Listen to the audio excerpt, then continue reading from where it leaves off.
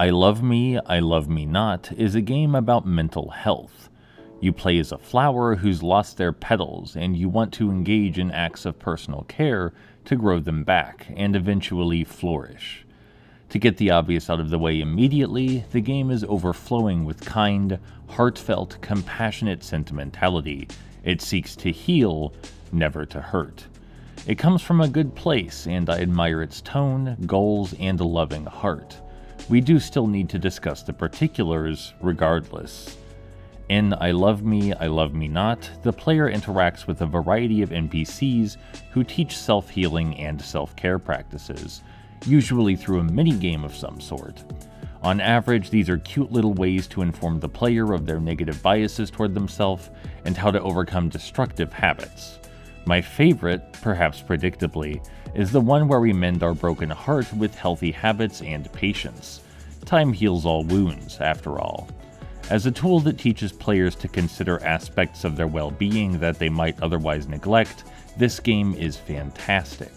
Getting people to start considering how they treat themselves is no easy feat, and I believe creations like this are a gentle nudge in the right direction.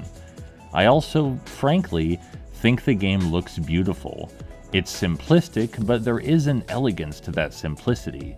I adore the way the flower bobs up and down as it travels, the way the grass sways, and how the bubbly, hopeful music urges you onward as you travel along your personal journey to a healthier you. Sure, the presentation's a bit abstract, but it fits well with the innocent, tender nature of the overall world being shown. Unfortunately, as sweet-hearted as the game is, I do think it has its flaws.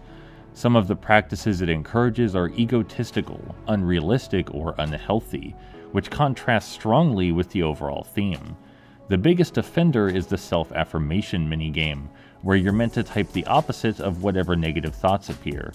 While very cute in concept, it swings way too far. For example, you might get a thought like, "Everyone hates me," and the game will want you to type, "No one hates me." And, well, that's just not true. I know for a fact some people hate me. Quite a lot. They're also unlikely to ever stop hating me.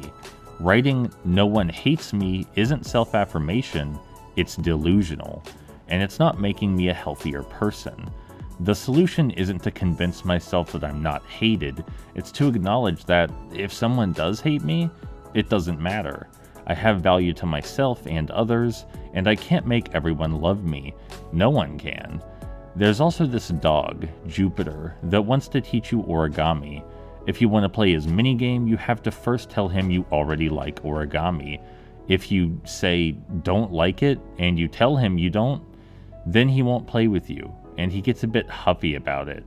This actively encourages the player not to speak their honest thoughts, but to instead placate those around them, even at the cost of their own well-being.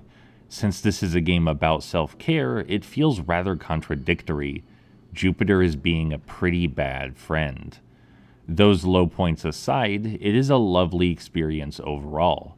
It could do to have a more realistic outlook on the world, but it's still a valuable teaching tool, and I'm grateful it exists. Go check it out.